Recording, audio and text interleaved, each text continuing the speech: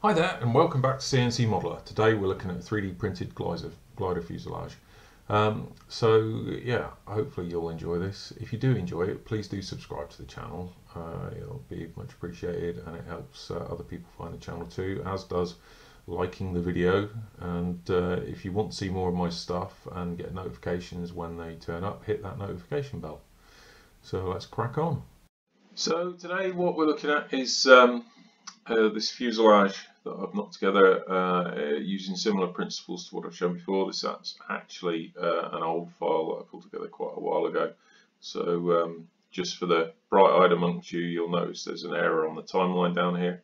I can't figure out what is, and it's not really going to affect your understanding of what I'm doing here. So I'm just going to leave it because I'm not sure whether I'm actually going to use this model in the future. So we'll go through the CAD as usual, and then I do have a printout of this that I printed out a while ago, and we can have a quick look at that and compare the results. So let's go back to the start and we'll quickly walk through all of this. So one step at a time. So first off, I wanted to create a load of planes to be able to draw the different sections on. So we go through and do all of those.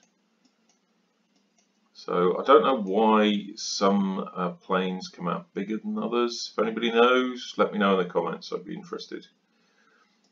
So then if we come through, so I'm basically creating a point for the nose, point for first frame, for point plane diagram for the second plane. Now what you can notice is these are all drawn with the same number of points. That's to help the lofting. It's also they're drawn parametrically, and I figured out an equation for sort of an egg shape, and that's what I've been using here. So again, using parametric data to try and make life easier. And if you loft between sketches with the same amount of points, then the lofting works a lot better.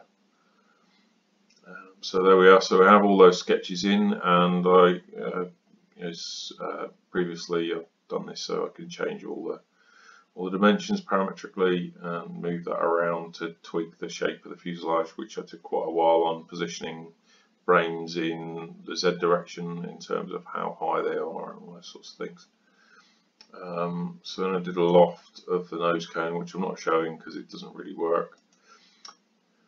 And then I started looking at actually, so what I want to do, I don't know if you noticed, I had a similar thing where I cut slits in the solid, so when I 3D print them I can use those surfaces to generate internal structure. So this is what I want to do, is create a spiral structure. So you can see each of these drawings are created and you can see the spiral lines move around a little bit more on each consecutive diagram. So pull that in a bit. So I guess you can probably make out the twist.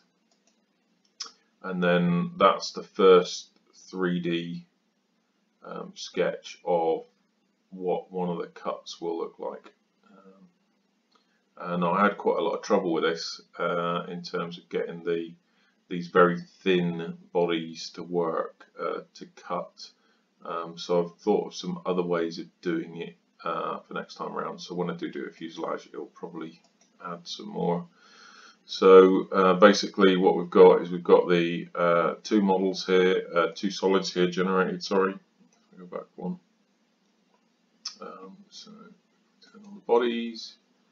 We've got inner fuse, and then I create the outer fuse, and then I do a combine to take the two apart. So if we lose inner fuse now, you can see that I've cut out the center of the outer fuse, and if you could see through, you'd see that goes all the way through. In fact, we can show you at the back here.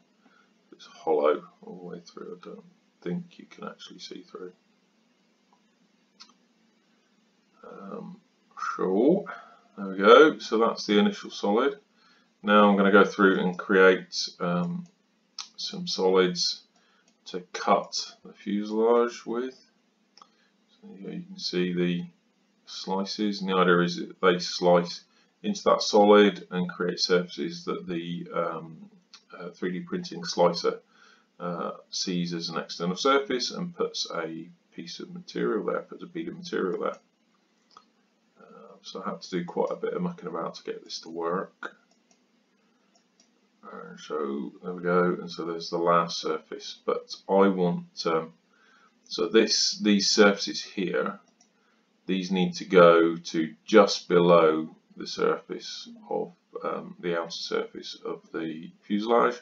So so basically it'll go around the outside and it'll come in the inside, and as it goes around the inside it'll see each of these little cuts and it'll nip out, create a piece of structure to bond the two together, and it'll do that. And then because these twist along the fuselage length, it'll do that along the fuselage length in a twist, which is fine. So I need to trim those surfaces up a bit.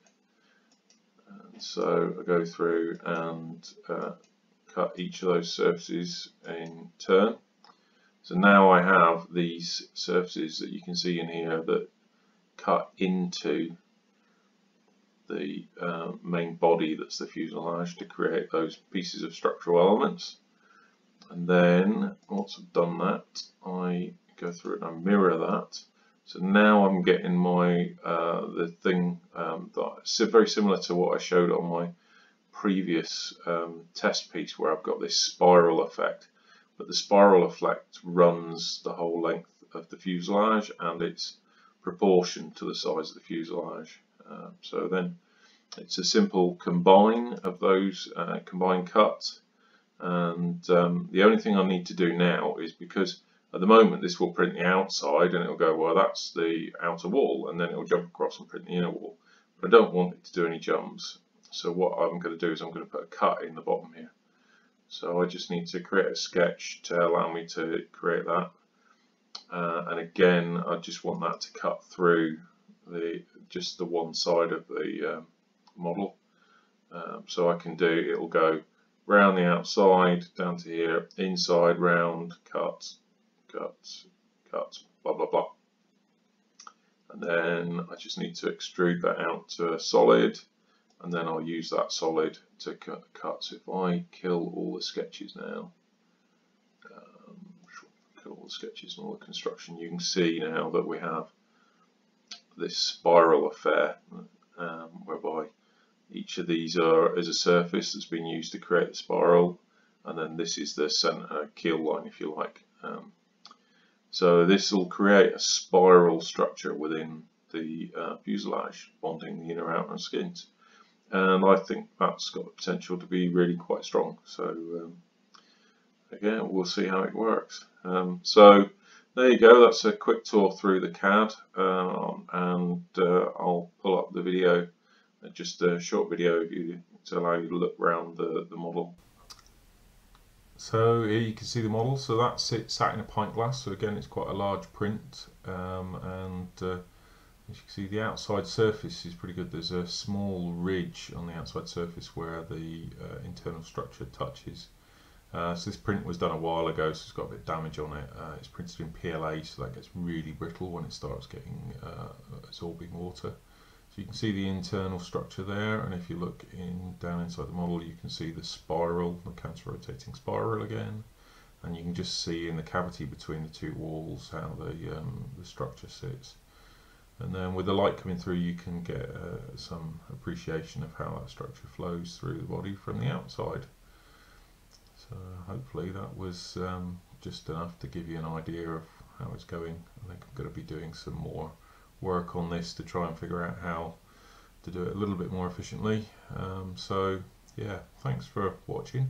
If you do like my stuff, please do like my videos and subscribe, maybe even have a look at my website. And yeah, if there's more stuff you want to see, well, have a look at the videos linked on the cards at the end. Thanks very much. See you again soon. Cheers.